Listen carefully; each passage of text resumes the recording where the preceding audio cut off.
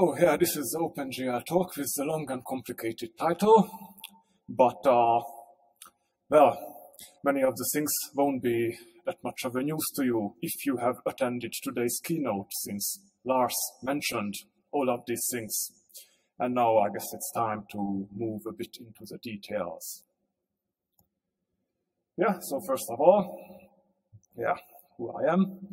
So I work for the Qt company, which of course was known as Digia, but now we are being split out. So now we are the Qt company. Well, I work a lot on Qt, mainly in the area of graphics, so OpenGL and all sorts of platform integration, windowing system related work. Yeah, in the past I did all sorts of other things like touch support and whatnot. I have a focus on embedded, so embedded Linux, but well, in theory, so in practice I do a lot of other things on other platforms, so desktop, mobile, and so on. And before the Qt company Digia, I worked at ARM, developing mobile GPUs and implementing OpenGL. And before that, I spent some years at Nokia doing UI frameworks on various mobile platforms.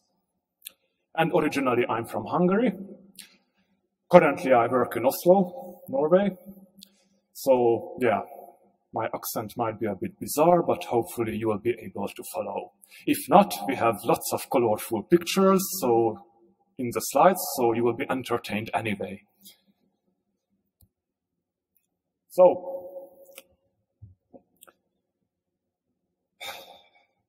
six wonderful classes, which is 5 anyway. So yeah, we really need to take a closer look at these. Besides this, there are many other new things in Qt 5.3 and 5.4, so there won't be time to look at everything, but well, maybe we'll have a few words at the end. So first of all, QQuick widget.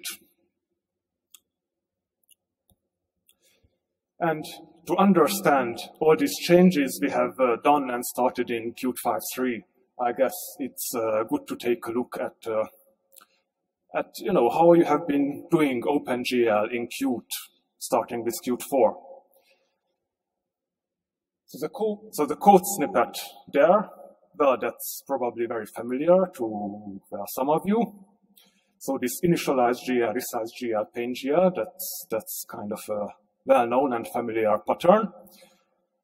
So what we see here, yeah, how do you add your OpenGL scene to a widget-based UI? Well, by simply deriving from QGL widget and re-implementing a bunch of functions. Like in PaintGL, you do either your direct GL course, like GL draw arrays, whatever, or just use QPainter. So in Qt 4, QPainter had like at least 2 backends for OpenGL, one based on the fixed pipeline for OpenGL 1, and then there was a shader-based OpenGL 2 paint engine. And so the result was often something like that. So yeah, that's an example from Qt 4. Hello GL, there's some OpenGL rendering there on the left. And then a bunch of widgets like those sliders. Now, of course, the problem or the surprising thing comes when you look at so what native windows does this application create in the windowing system? So on the right, we have the output from this SPA utility on Windows, and it might come as a surprise that you see 5 visible native windows. So the first 5 entries in that list are visible windows, which is could be a bit unexpected, since you probably expect 1, since there's 1 window on the screen. So that's because, as Lars already mentioned earlier today, so QGL widget always created its own native window, and created the window surface and then, did rendering in the usual way. The problem for us is that when this is a child widget, it's combined with other elements, other widgets, then this doesn't really play nice with Qt. So Qt is not really in control of the content of that window. So, for example, the fact that you can see that each and every slider, all three of them, become native, that's already a workaround Qt is trying to do to ensure things like proper stacking. So imagine the case that you want to have overlapping widgets. So like if one of those sliders should overlap, like that OpenGL rendering, that only works correctly if you force that slider to be a native window. Otherwise, probably the QGL widget would go on top, which is not exactly what we want. So, and of course, this is a bit problematic for performance. So if you remember, Qt has migrated away from this model a long time ago. So we don't create native windows for each and every widget. That's not really ideal. And of course, on top of this, many of you are probably familiar with the different platform-specific glitches and performance issues. So this type of applications, like that one, those are probably fine. But once you try to do some more interesting things, like say add 2 QGL widgets and put a splitter between them and try to resize them, then depending on the platform, you often got, you know, it may be resized slowly, maybe it did not repaint correctly, and so on and so on. And to be honest, even though we tried and are still trying to address these issues, that will never be a complete solution. So, yeah, this was the situation in Qt 4. And then came Qt 5.0, where the offering got, well, more advanced, much better, but this also means that it's a bit more complicated. So in addition to the QGL stuff, like QGL widget, we now have QWindow. So now it's possible to perform OpenGL rendering without using widgets, without using any of the widget stack, which is, of course, much more lightweight and powerful way to do, like on the left. Well, there's this example with the not too up-to-date Qt logo, but the point is that there's just some custom OpenGL rendering. And on top of this, built on QWindow, you have Qt Quick 2. So on the right, 2 examples of typical Qt Quick applications. So on the top, something that has some, completely custom UI, doesn't really look like a desktop application, full of fancy effects. And below it, a Qt Quick Controls application, which is more suitable for desktop. But make no mistake, that's an OpenGL window nonetheless. So this is all good. But of course, some of you probably wanted to have a bridge between these different worlds. And so Qt 5.1 had an attempt to provide a solution, which was this create window container function. So on the left, you see a Qt Quick scene embedded into a widget UI. So those line edits on the top and bottom, those are regular Q widgets. And then you have the Qt Quick scene in the middle. And on the right, that's like some custom OpenGL rendering using QWindow, again embedded or combined with widgets. So of course, this could be used as a poor man's replacement for QGL widget, but it still has the exact same issues, right? So still that black area with the triangle in the middle, that's still native. So it doesn't solve any of those issues I mentioned earlier. Similarly, well, it has limitations. So like I said, QGL widget chose to turn things like other widgets into native.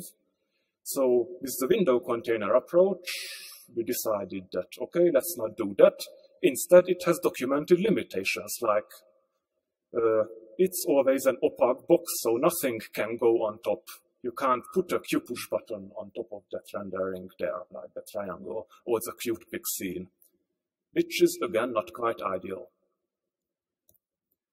And so that's why in Qt5.3 we have this new concept based on redirecting the output of the Qt or in case of the OpenGL widget, the output of your OpenGL rendering, and instead the widget stack will perform compositing for each window, which is nothing new. I mean, you are anyway probably running like some compositing window manager on your desktop or on mobile. Well, it's pretty sure that there is some similar concept in play. So, I mean, today this should be a, pretty easy and fine thing. So it's, it's 2014, so frame buffer object and things like that should just work. But on top of this, there was a very important motivation here. So the embedded and mobile angle. So first of all, for embedded, let's go back a bit. So on devices like embedded Linux-based devices, so think of Raspberry Pi, BeagleBone Black, any of the IMX6 SOC-based devices, you were probably running Qt on top of embedded Linux without a windowing system. So say using our EGLFS platform plugin, which is very nice. It's the easiest way to get started to run something on top of the Linux frame buffer and EGL. But it has limitations. So what it gives you is a full screen OpenGL window and one OpenGL window. So for example, trying to run this application on the right there, well, you would probably get the widget part shown, but once you click this create context button, when we try to add the window with the OpenGL, with the triangle, then your application will just abort, since that platform does not support this. And the same goes for our KMS platform plugin, which, again, uses similar concepts. Or even today, like we have Wayland or Wayland platform plugin, an official part of Qt5.4. But still, since it does not yet have support for subsurfaces, the result is that native child widgets are not really working correctly. So for example, this part here, this triangle, that will just show up as a standalone top-level window with the decorations and everything, which is probably not what you want. So really, to provide a solution which can work identically across desktop, mobile, and embedded, that's another strong motivation here. And so the first in a row was QQuick widget in Qt5.3. So I guess it's time to do something live. So this is an example we added in Qt5.3 too. So this is really a comparison that you can switch between using a QQuick widget or the older method of embedding a QQuick view using this create window container approach. So the two look identically in this simple case, right? Because it's, no overlapping widgets, no nothing, it's all fine. Let's change the text. But once we try to, for example, add something on top, so this is again some other widget on top, and it's semi-transparent to make it more exciting. Well, this of course does not look correct. This is the old approach, because we don't do this. So this quick scene here is a native window, it goes on top of everything. However, once Qt is in control of the compositing, this works just fine as expected. So, well, you get what you expect. So, well, that's pretty cool. And what you have just seen, so, well, internally, it's not hard to guess what's happening. So, we simply take or render, like that quick scene, get a texture out of it using frame buffer objects, and then these get drawn first, and top of that, we blend everything else. So actually those black pixels there, well, those actually have an alpha of 0, so those are fully transparent, so you will see through the quick or OpenGL widgets. And the result is that, the thing just looks correct on all platforms, including embedded. So here, again, same thing on the left, and QOpenGL widget example from Qt5.4 on the right, quick widget from 5.3 running on a Sabrelite board. So this is an IMX6 SOC-based board, and like on the left, you have two OpenGL widgets, and it works just fine. There's no aborting of the application and no bizarre issues. It just runs properly at 60 FPS. Well, yeah, on the right, yeah, that's the same thing what we saw here. It's just an older version. It still has a beautiful rotating red rectangle, but I was told that's not appropriate, so it got removed. Anyway. Oh, yeah. And, of course, what about mobile? Of course, now you need to believe me, because you can't see this. But, like you take an Android phone or tablet, and yeah, the thing is just there and works beautifully. Well, you need to believe me or see it afterwards, but, same thing for mobile. It works the same way. Now, again, a bit more into the details. So when Qt 5.3 came out, there were some, questions, or maybe it was misconceptions and some confusion regarding traditional widget applications. So of course, this will not change anything to those. So if you are not using any of these widgets, then OpenGL is not a requirement. So your widget application will work without OpenGL. There's no change there. Of course, those of you who are interested in doing platform plugins and those kind of things, you need to probably, just keep an eye on this. So remember that things got a bit complicated, because from now on, you can't say that this window will be software rendered and that window will be pure OpenGL, because now we have a third type, this composited type of windows, which are like fully software based, until you add a QOpenGL widget or QQuick widget into the widget hierarchy, because then suddenly we need to turn over and switch to compositing. But that's done fully transparently to the applications. Similarly, multi-sampling. So yes, that should just work. There's one exception, that if you have some old embedded or mobile device which really has OpenGL ES2 and it's old, then of course there's a chance that you don't have the necessary extensions, and then you won't have multi-sampling. But for anything newer and on desktop, that won't be an issue. So you still can get multi-sampling in your quick or your custom OpenGL rendering inside the QOpenGL widget. And finally, as you see on those screenshots there, while the most common cases for stacking are kind of solved, like you can easily have things on top of the OpenGL stuff, but like seeing through to some other widget underneath, that's not so obvious due to the way the composition is done.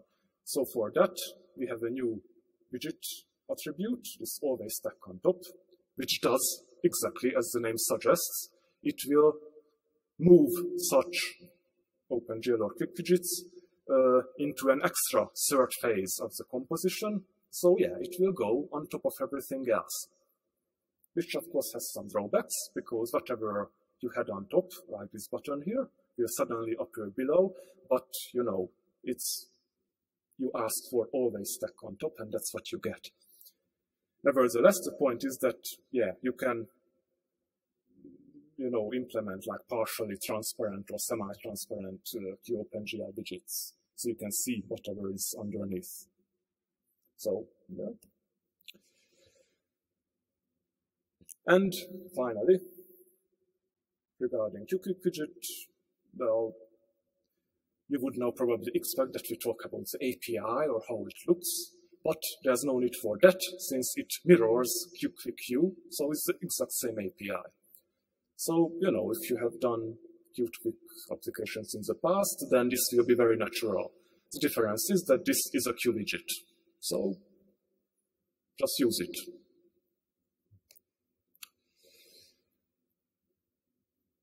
Yes, and then that leads us to QtQuick render control, which is, well, it's not really a departure from QuickWidget because this is a side effect of QQuickWidget. Yes, demo time again. So, why is this great? You know, there's a Q window, custom OpenGL renderings, doing a cube. That's not the point. When I click it, something happens in the QtQuick scene.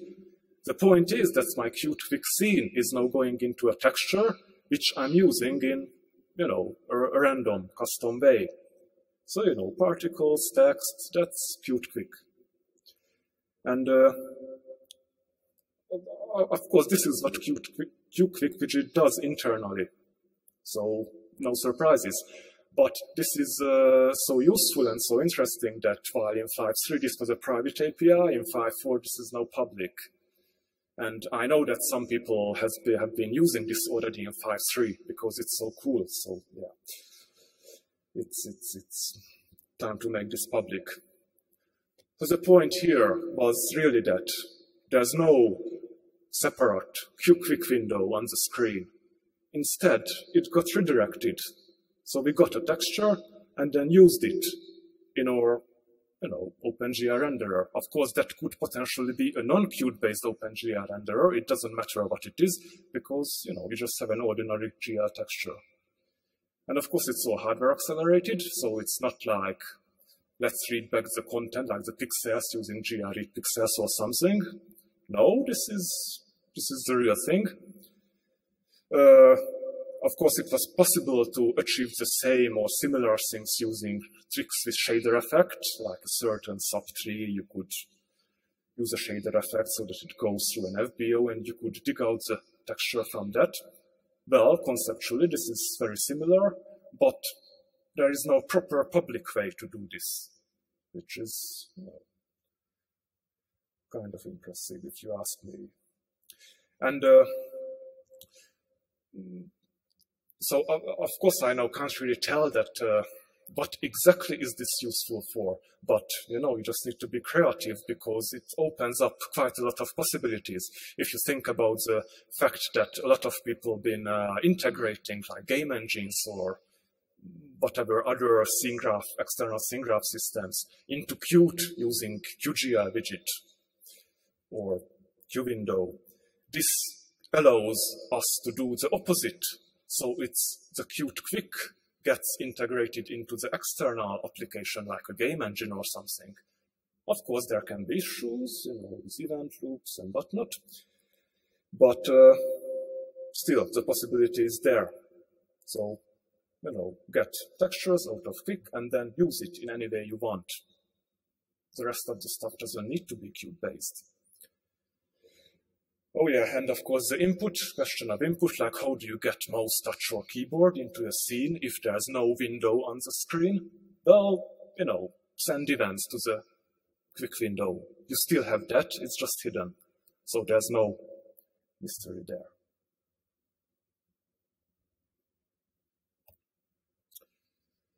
Yes, and now is the time when we can say that, yeah, Quick and QML is done.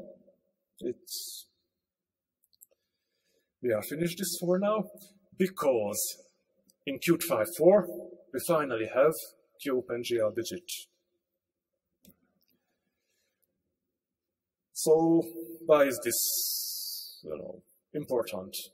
Because previously, like, you know, many of these old OpenGL helper classes, starting with QGL frame buffer object, and so on, we had marked those as obsolete, deprecated, yet QGL widget did not have a suitable replacement until now. So now in Qt5.4, the entire Qt OpenGL module is done. It's obsolete. It will remain usable. But of course, if you are starting new development, then maybe it's not the best idea to rely on that. Instead, you just think of the word open. Open is great. So now instead of QGL, you are just writing QOpenGL.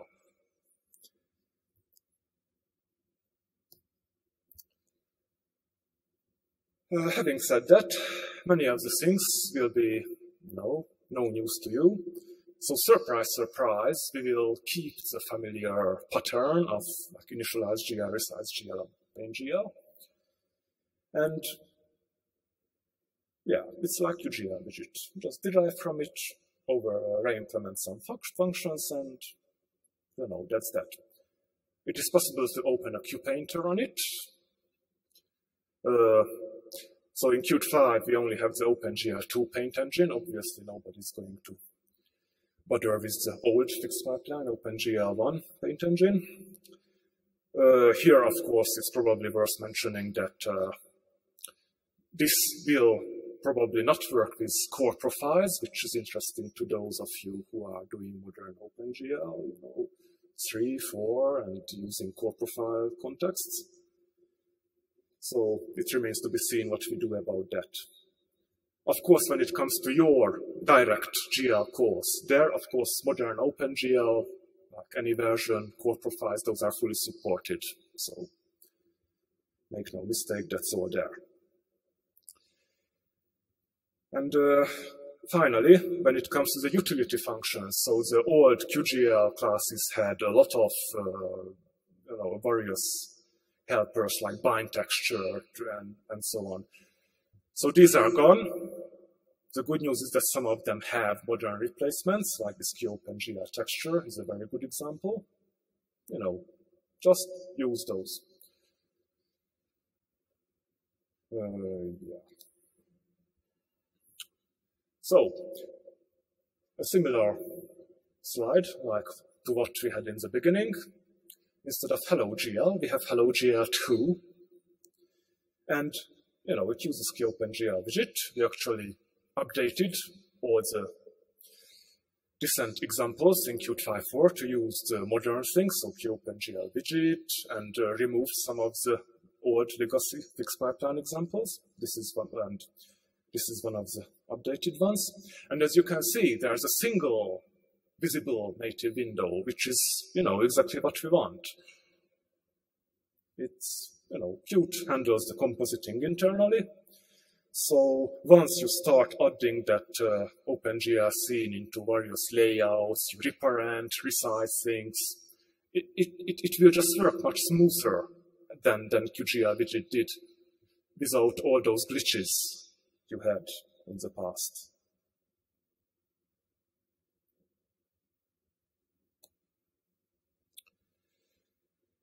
Now, since we are talking about QOpenGL widget, there's a good chance that you want to animate.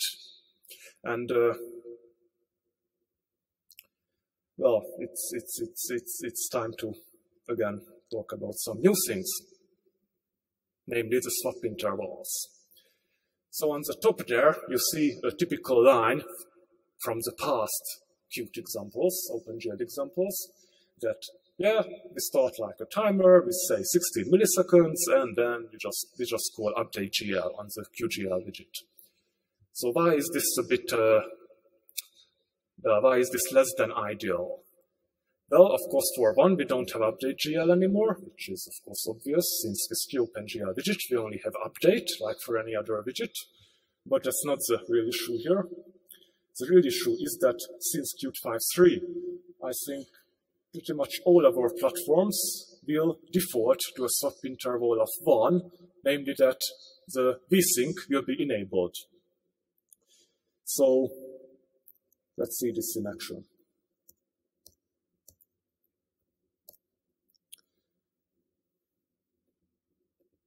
Ooh, okay, so 2 QOpenGL widgets.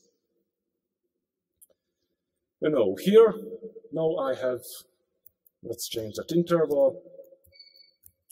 So I use a timer. It's connected to the update function of the QOpenGL widget. Okay, it's all fine, you know, nice big interval. Of course, it's slow. But of course, once you start below 16, like 10, 5, 1, whatever, you know, it doesn't, that frame rate doesn't change anymore, since, you know, due to the vsync, my thread gets throttled. So of course I can try render faster, but sooner or later the graphics stack will block somewhere during the swapping of the buffers. So when swapping the front and the back buffers, since we do double buffering. And, you know, this makes this, like using a timer of say 10 milliseconds, it's a bit useless, because you could just get rid of the timer. So now I'm just calling update straight from OpenGL. And, you know, it still works the same way without the timer. You know, because my thread gets throttled when it's necessary. So, really, so the recommendation is that just think. So instead of, you know, like copy-pasting these lines from old examples, just keep in mind that, you know, the vsync is likely enabled starting from Qt5.3. So you can rely on it, and probably you should. Of course, you can, like this set swap interval in QSurface format is a new API in 5.3. So you can disable all this, like set 0, and then, you know, all this blocking magic is gone. But, you know, it might not be the most ideal solution. And of course, I need to point out that, you know, timers with small intervals, say like 1 to 5 milliseconds, those have their uses. Even QtQuick does that internally in some cases, you know, to give some time to the event loop. You know, if you think of there are a large number of incoming events, that's, you know, we just give some time to get all those processed. Still, just, you know what you are doing if you are using timers.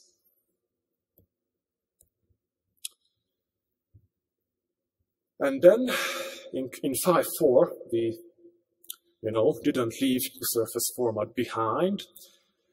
It again has a new addition.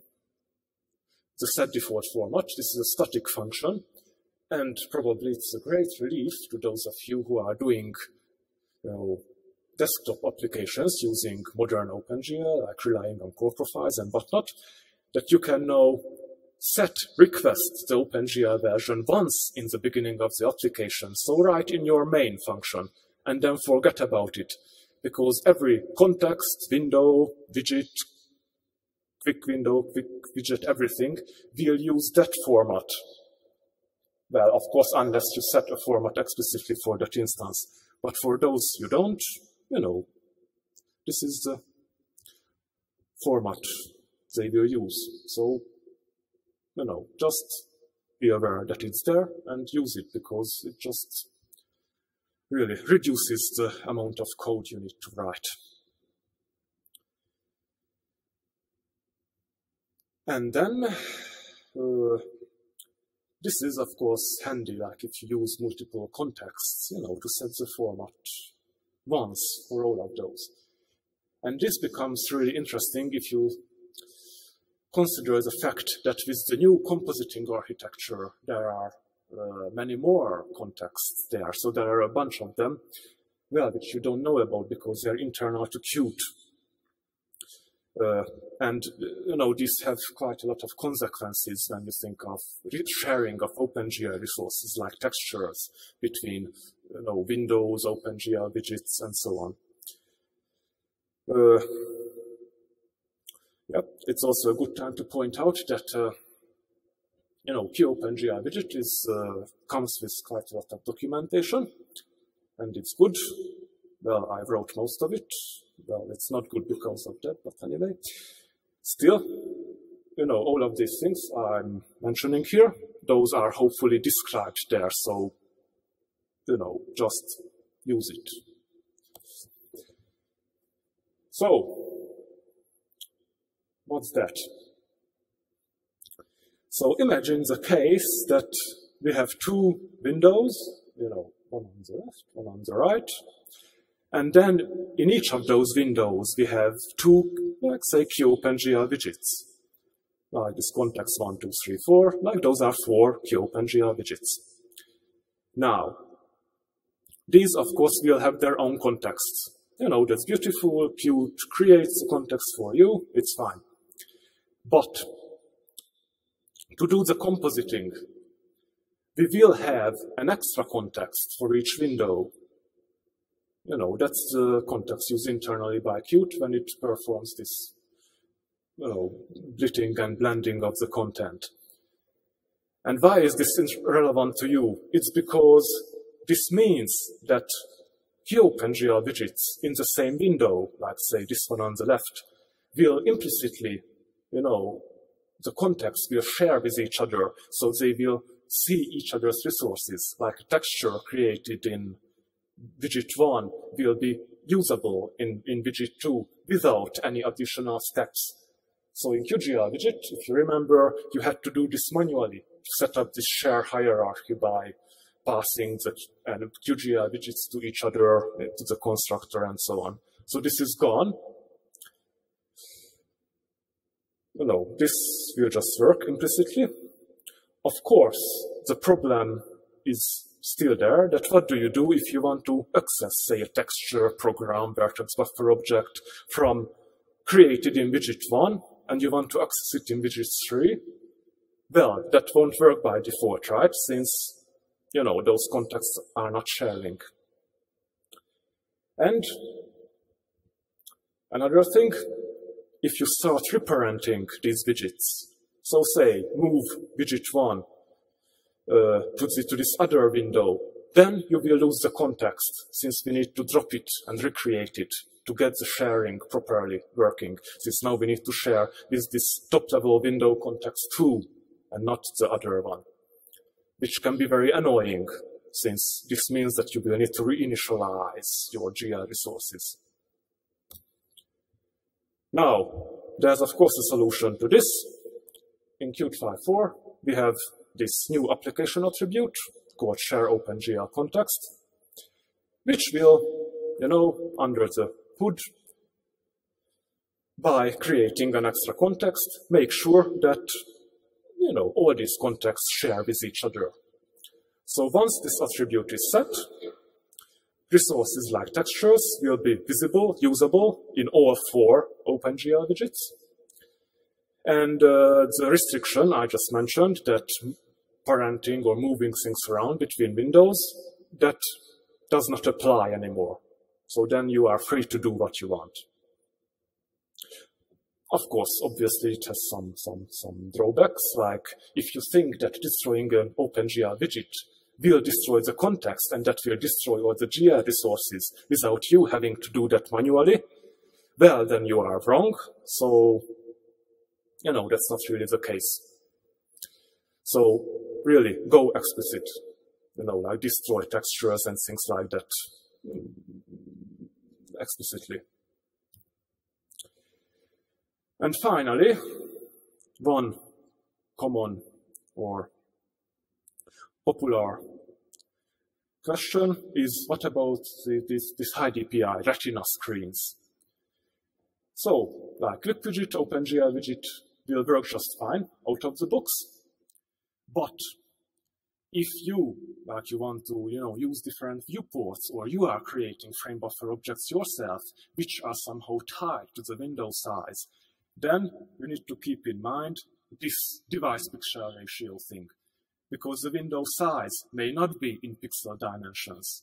That's whatever the windowing system gives you. So internally, like the OpenGL widget does exactly this. But if you are creating additional FBOs manually, then, you know, it's up to you. Similarly, screen changes, like moving a window from a retina screen to a non-retina screen and vice versa. So yes, it's handled automatically by Qt. Except that, again, for your own resources, like own FBOs, you need to be careful because you might need to recreate that FBO. You know, there are signals or events which notify you when this is necessary. So it's not complicated at all. And then we are done with widgets. So we finished quick, finished widgets, and now back to QWindow.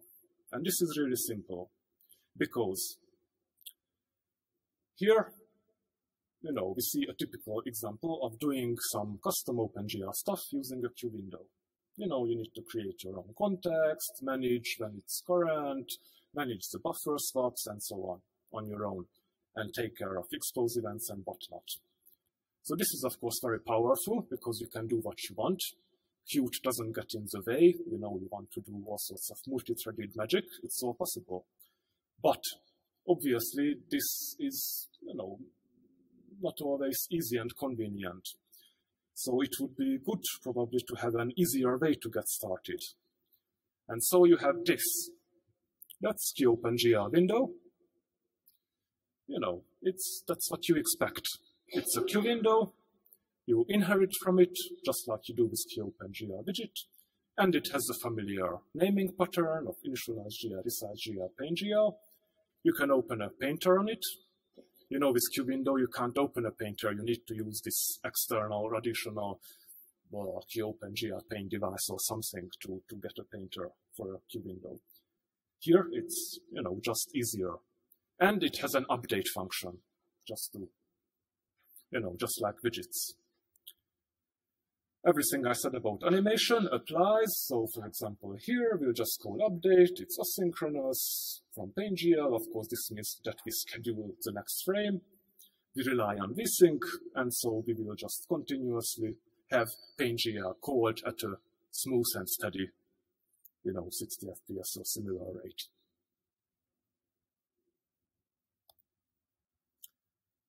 Yes, and that was it, because there's not.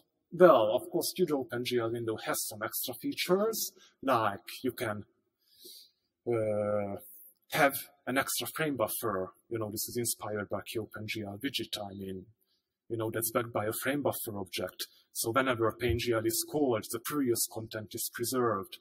So you can actually do this also with the OpenGL window if you want. But of course, it's optional, because by default, it's like a real native window, like using a window surface, which is, of course, still probably the fastest way. And then the raster window. Well, I have nothing to say about this. This is there to complete really the offering. Since if we have OpenGL window, why not have raster window? So this class is available even without OpenGL. This is the exact opposite. This is raster, software rendered. So the only thing you can do is to open a QPainter on it and perform some, drawing, which is then done on the CPU.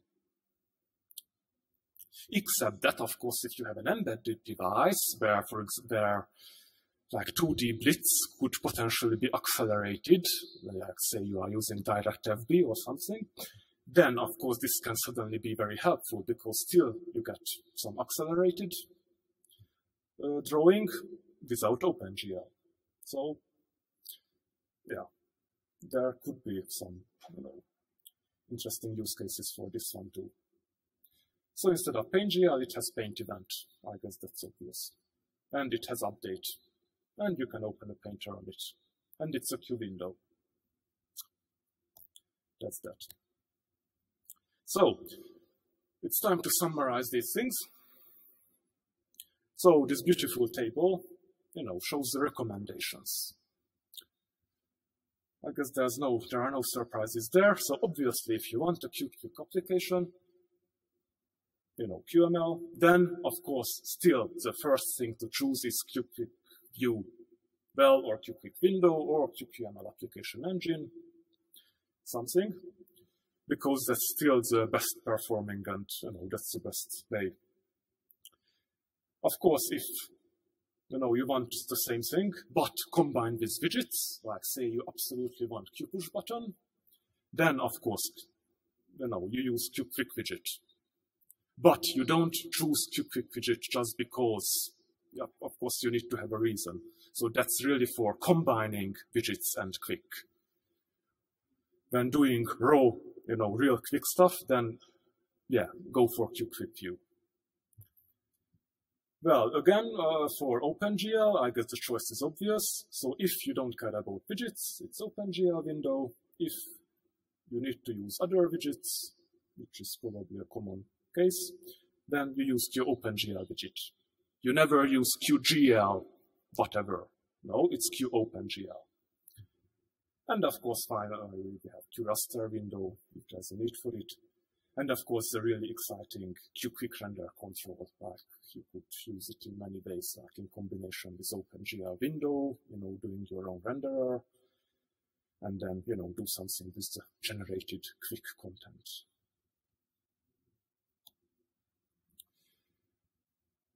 And as you heard earlier today, Qt5.4 has a lot more exciting things besides these. So yeah, there will be no time to talk about those today.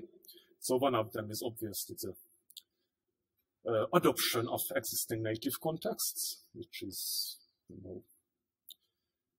again, can be very useful in combination with quick render control, if you think about it, that you can now adopt like an existing GLX or EGL context from another engine, and then, create a context that shares with that, and then use the texture generated from Qt's context in your external engine's context.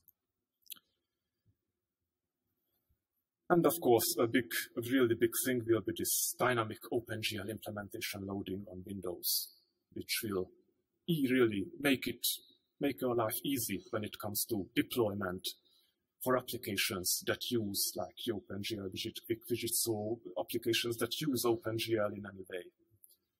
So yeah, if you are really interested in that, you can find me after the session. I'll probably be downstairs at our booth. So yeah, we can talk about that if you want. So thank you very much. Questions?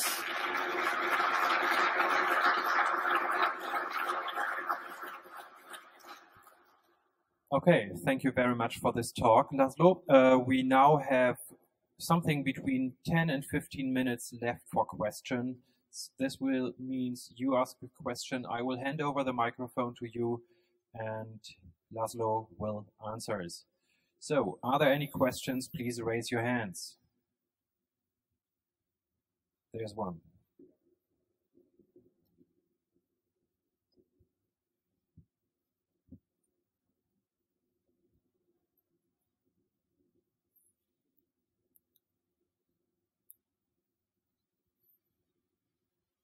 One question. On one of your slides, you had a dialog with 10 OpenGL windows. Oh, yeah. Is there a limitation? Could I have, say, 100 of those, like thumbnails of some views? Will this cause problems, or is this possible? Yes, so the question is about, having like multiple like OpenGL widgets, that is there a limitation on the number of them? And well, of course, it depends what your machine or device can handle. So like,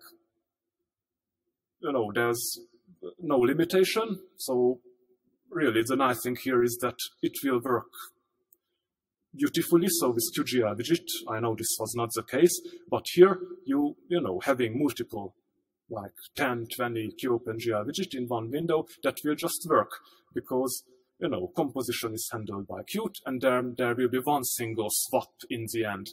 So, you get the proper 60 FPS, the proper animation for all of those.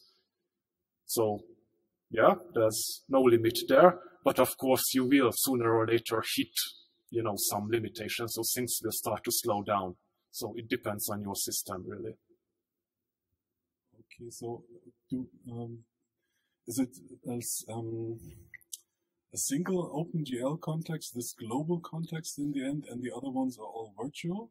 Or, no. So of course, so it's a question about the contexts that, so each of these, like on that screenshot, so each of those QOpenGL widgets have their own context, of course, since we can't let the state be messed up by the others. But of course, there's an additional context for the window, for the top-level window. And then, of course, if you enable the global context, then there's another one. So then you have like 12. Okay. Thank you.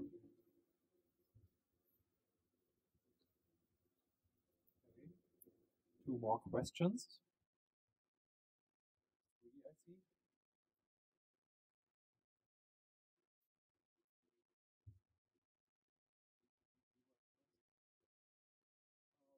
One quick question. What is the reason behind the original implementation? I mean, like QGL window, you said that it opens multiple native windows and then draws upon each of them overlappingly. Why doesn't the original implementation already just handle the drawing off screen? Was there a performance reason for that, or why? Yeah, so the question is about that why didn't we do this compositing approach right from the start, like also for QGL widget? Well, that's, yeah, so back then, I'm not even sure when, QGL widget was introduced quite a long time ago. Of course, obviously the performance was not there. And, still what QGL widget does, of course, that's still probably the most, obvious or most generic way to get started. So that's simply, historically it's been done like that. It's really today that now we see that, this compositing, I mean, everything does that. So, like frame buffer objects, things like that, those are usable and they perform properly. So, yeah, that's that. I guess it wasn't working that well in the past. Okay, thanks. Yeah.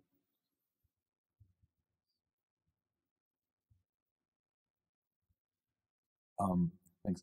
I have a specific question about the quick render control, and my question is whether it's possible to set the device pixel ratio.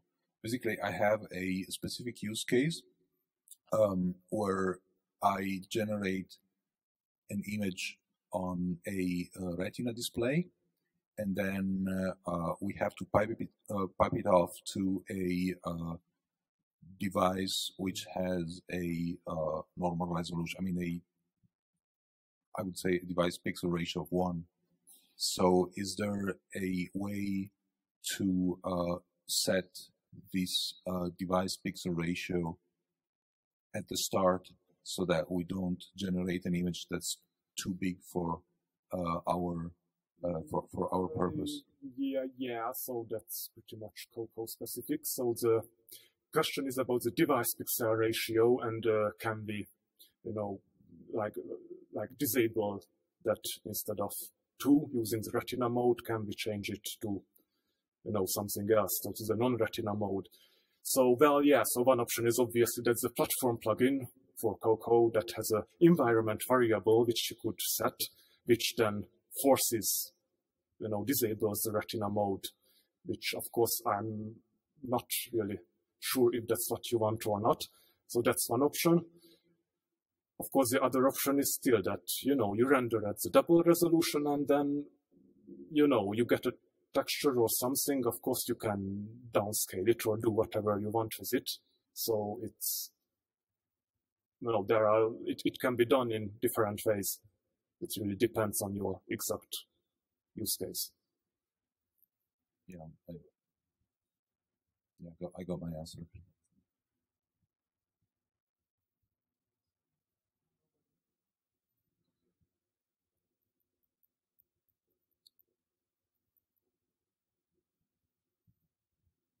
Hey, do you have any plans on enabling Core OpenGL context in QOpenGL widget in nearest future?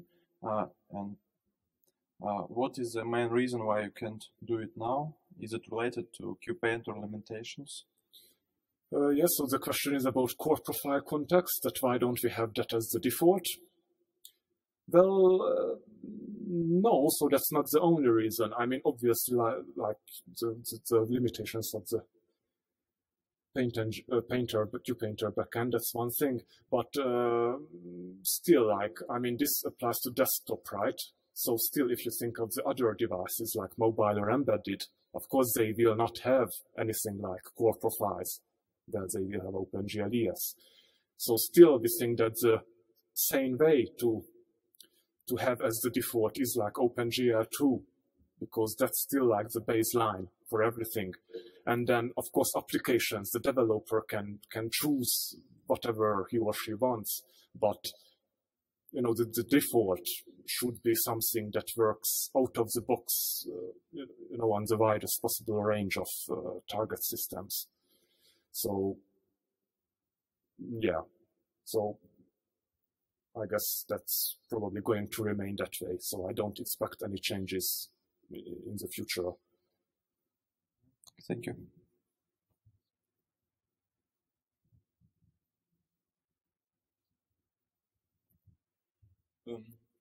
Let's say I have an external renderer written in just OpenGL, and I want to overlay this with Qt widgets.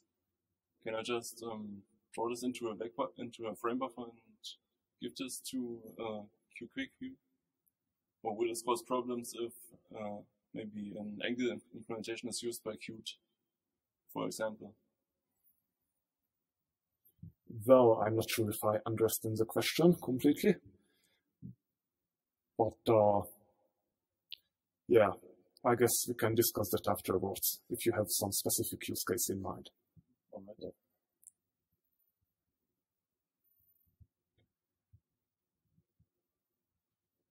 Okay, one more question in the back.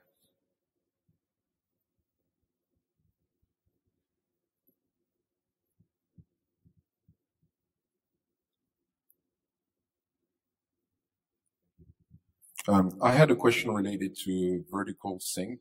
I would expect animation computations to be to use less CPU, because basically you only have to take once for each frame. But I have cases where actually running an animation consumes a lot of CPU, although it's limited to 60 frames per second. So I've been trying to investigate that.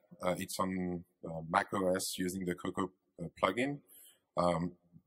Are you aware of issues that may arise because of some platform specifics or anything like that? Well, not right now. So I'm not really aware of any, for example, Cocoa specifics there.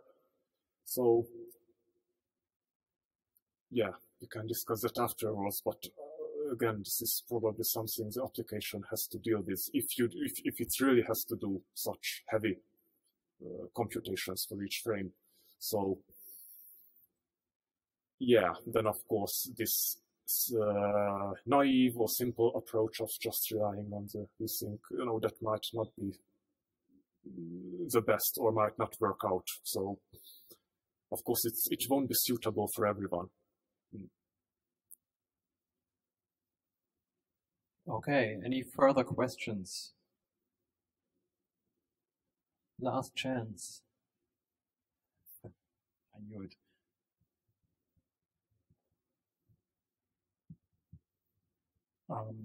So if you're writing an embedded, or if you have a embedded platform and you're concerned about A, memory requirements of additional frame buffer objects, and B, time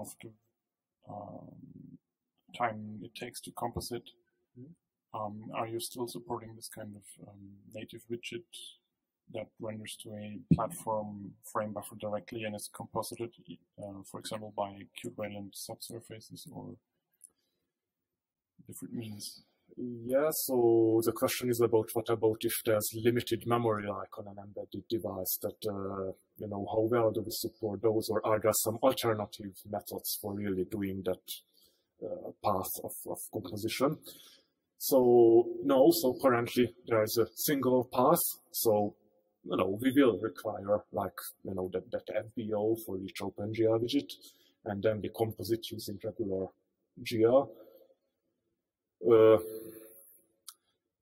so if when it comes to, you know, like really low-end devices, you know, with limited memory, then, you know, there's a good chance that also the performance, like OpenGL performance, if it is limited. So then I would, consider looking at some alternative solutions. So for example, just today at the keynote, we heard something about, having QtWick rendered in software, which is really exactly targeting the low-end embedded segment. So if this really becomes a problem, then then you need to look into some alternative solutions, because then using regular OpenGL will probably be a problem anyhow.